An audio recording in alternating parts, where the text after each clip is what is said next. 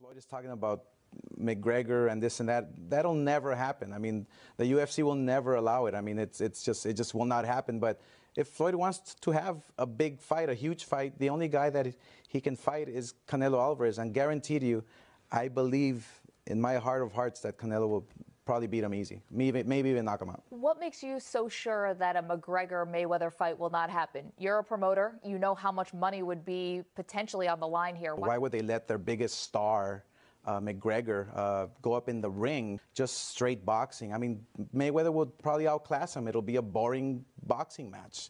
Easy as that. Why would the UFC allow that? So if someone came to you and said, I'll pay you $100 million to fight a mixed martial artist like Conor McGregor, would you turn it down?